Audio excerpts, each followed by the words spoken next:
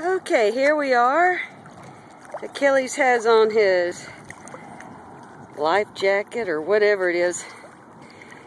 I will say it does help. Come here. And I like that part up underneath his neck. Especially in the salt water. Keeps his mouth elevated just enough so that water doesn't stay all in his mouth, you know. Upset his tummy later.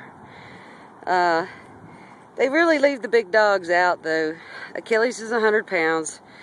We're going to have to go get him shaved so he'll fit better in this jacket because we're worried about water safety, not how pretty he is. And, you know, it's just really hard to find things for your dogs, or even these stairs. They're better. But they, you know, they're nothing great. You know, so many of the people out here on their boats, they have dogs, and they have life jackets for them and all because they love shopping for them. And they can scoop their dog up with a fishnet, you know? And they're all descendants of the wolf. But, you know, if I could scoop mine up with a fishnet, I wouldn't be as concerned. But pulling 100 pounds of dog up on a boat just isn't easy, you know, and you don't want to lose your dog. And this is all about fun and safety. And it's a fun time if you have a safe time.